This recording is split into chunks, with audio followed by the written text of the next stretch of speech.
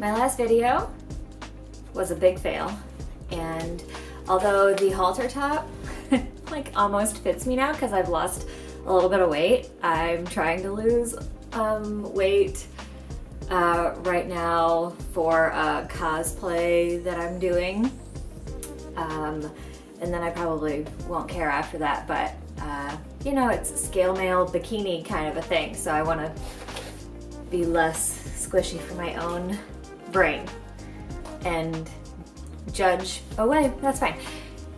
Anyway, I need a bit of a win. I've been in a horrible neck pain for the past 2 weeks now, and I just want to make something and finish a thing that's really cute. So I bought this fabric for, oh sorry, my nails are obnoxious. I bought this fabric for like $10, I think.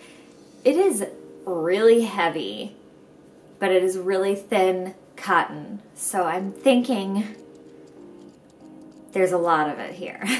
And by the layers and layers of fabric, we're gonna have to measure this. I know that I have enough to make this dress.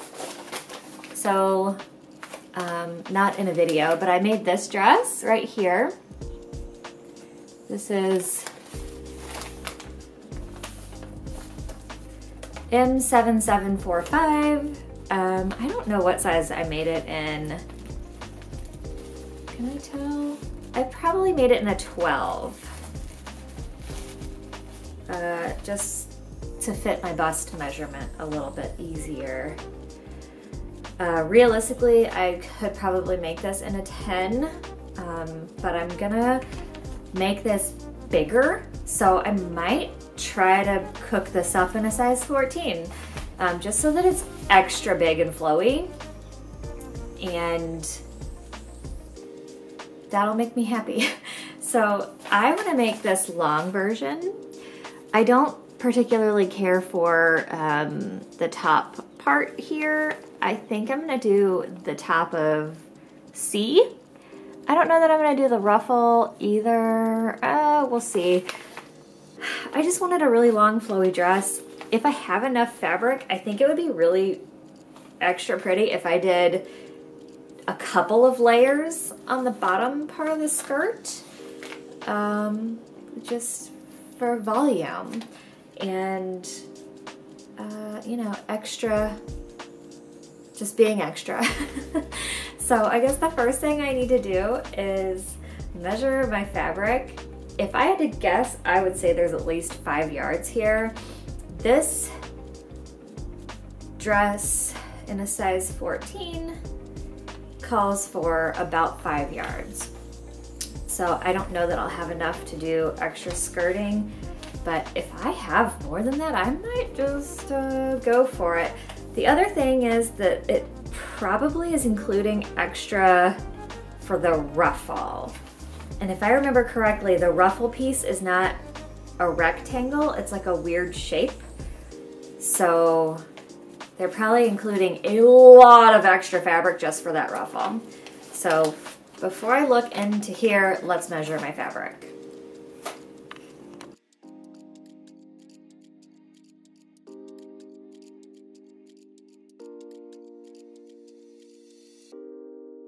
I have 5 1/8 yards.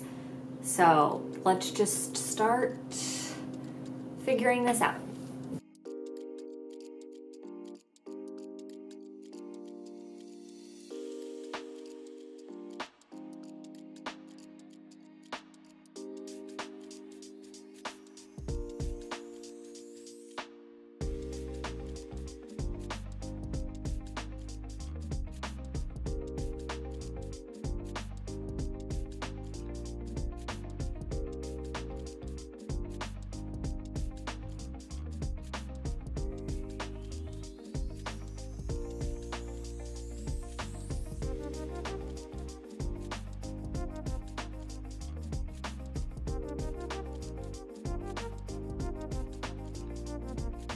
I have run into a very small problem, and I figured I would show you how I plan to navigate said small problem.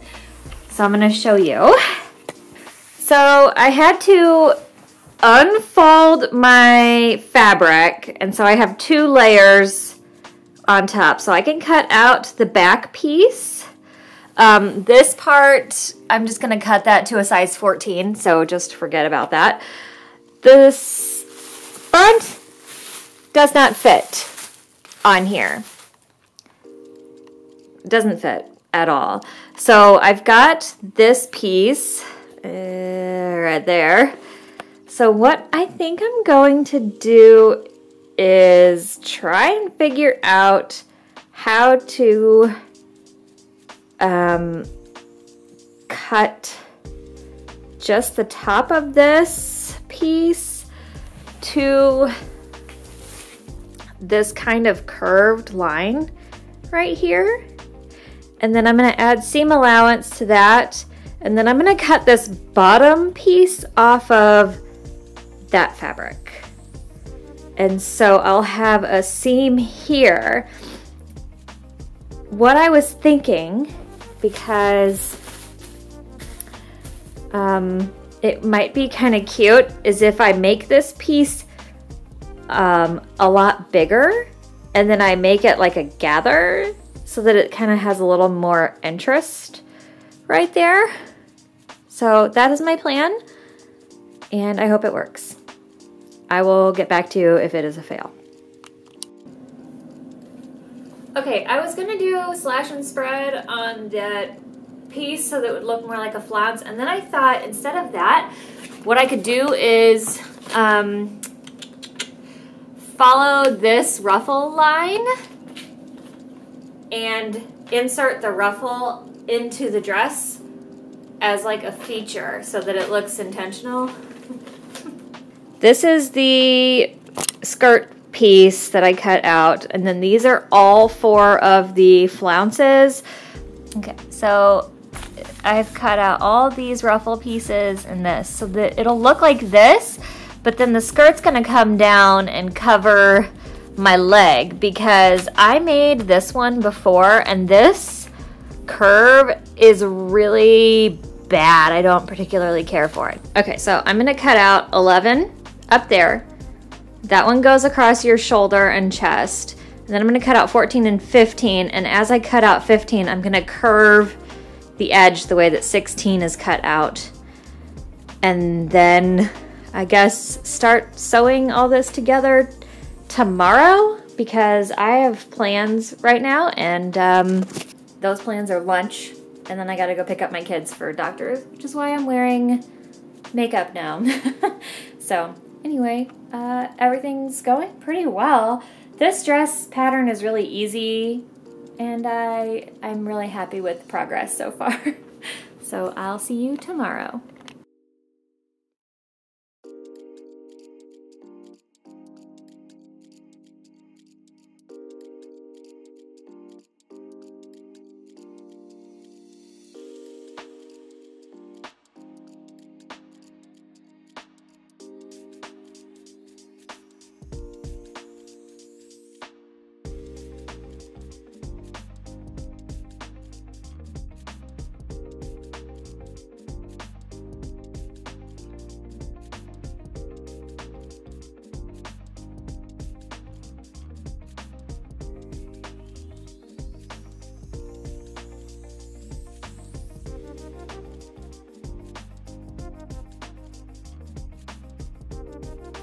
Good morning. Today is the second day for this. I'm gonna see how much I can get done today, although I do need to leave in like 20 minutes to go meet somebody. But for right now, I want to tell you what I did. The top of the bodice, because it is fully lined, it is also sewn very weird. I want to discuss how that's working. So this is one piece of the bodice. This is the front, the back, and the sleeves. So the way this works, this is the back piece right here. This is the sleeve, and then this is the front. And it goes like this. And then obviously you wrap it. What you do is you sew this, and then I have my ruffle. So then I have a gathering line here. The ruffle you sew on the way that it's going to be. Like you just baste it on to the top of this, obviously gathering it so that it fits all through right here.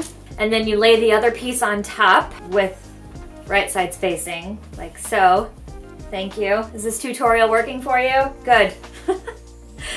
And then you stitch all the way around the U kind of neckline shape. After I do all of that, and then I need to do understitching to keep that seam allowance to the wrong side, or the lining part of the fabric, so that it'll hold its place a little bit better, the neckline, it'll look a little bit nicer. And then I press that down again, and then you turn it all right side out.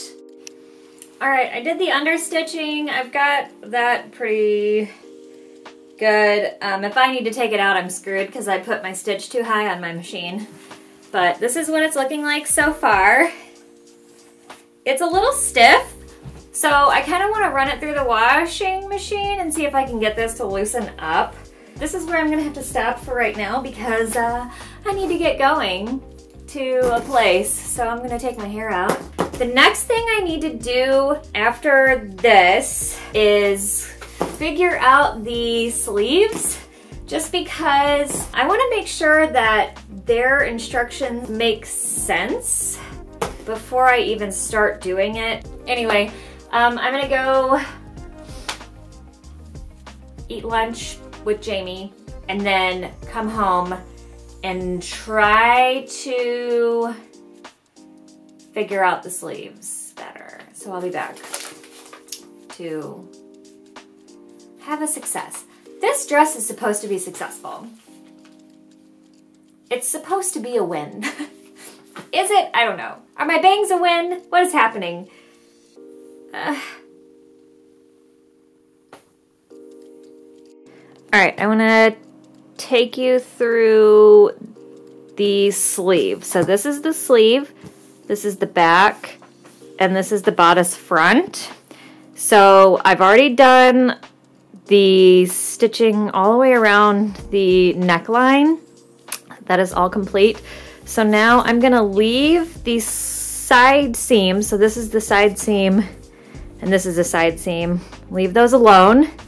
I'm only going to sew up, over, and down on both sides, and then flip it out and press it.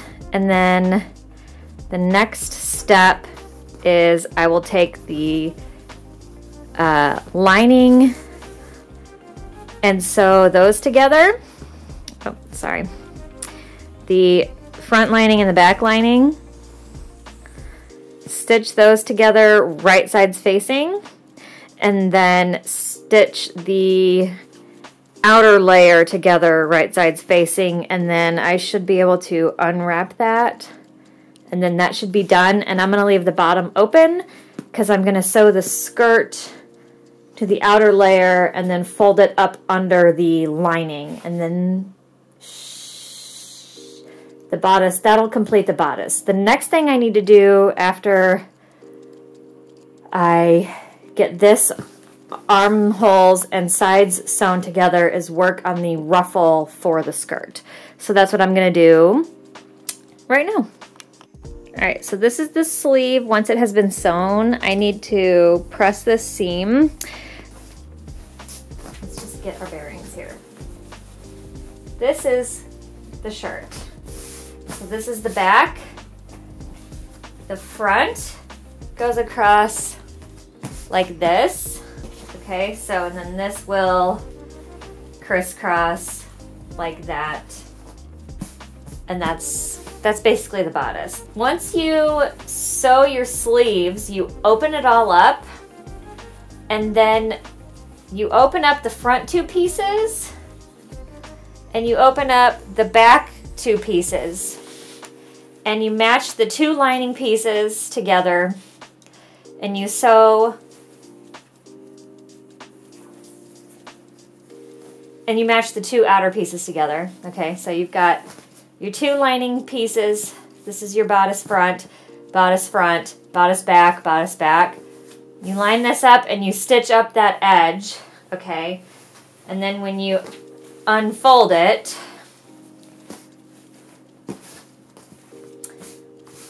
it'll look like this is the sleeve, and this is the bodice front.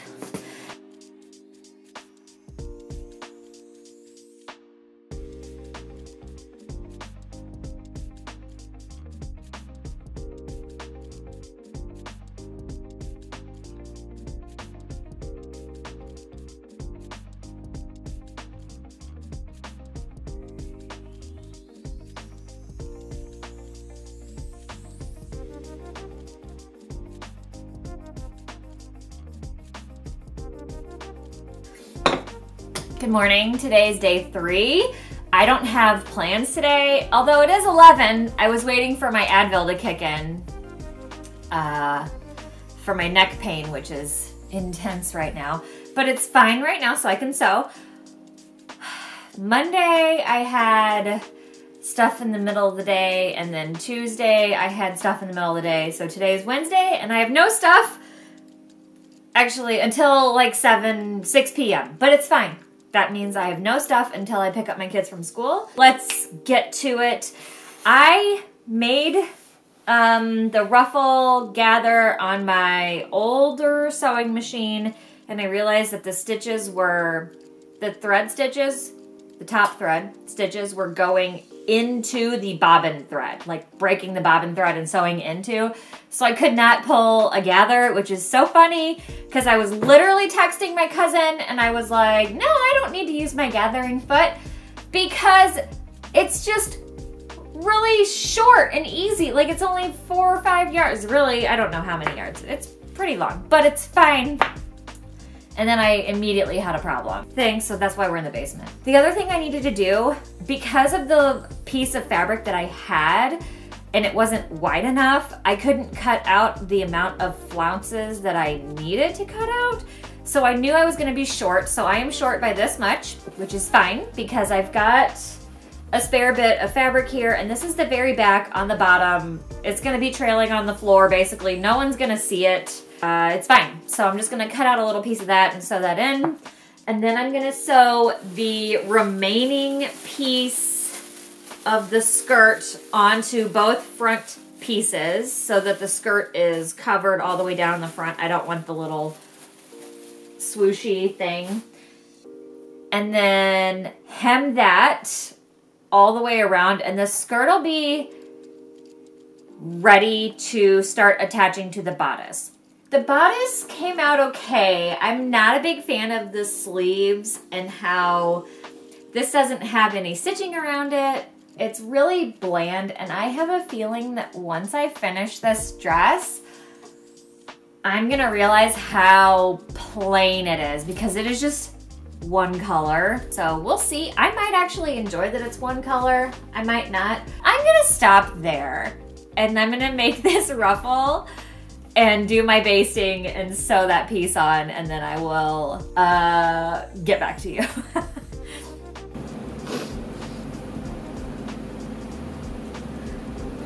Hello, and welcome to my basement floor. This is where I'm at. So if I don't sew this additional piece on, it's a lot cuter, I think, than I thought it would be. I still have a lot of strings and stuff. I need to go through and cut my strings off. I think I'm gonna skip that portion. I'm not gonna sew this on. Let's show you what it looks like. Because it just kind of takes away from the ruffle. And like, what's the point of this ruffle if this is down here? And it's already so long that I don't really need it to be full length, you know? So I like where it's at right now. The next steps will be I need to do a zigzag on the inside around the ruffle so that it doesn't fray a whole bunch. And then I need to attach the skirt to the bodice top, ties, and that's it. So here we go. I'm gonna do that, but right now for you is the reveals, and I hope you like it. I hope I like it. I hope we all like it. So anyway, here we go.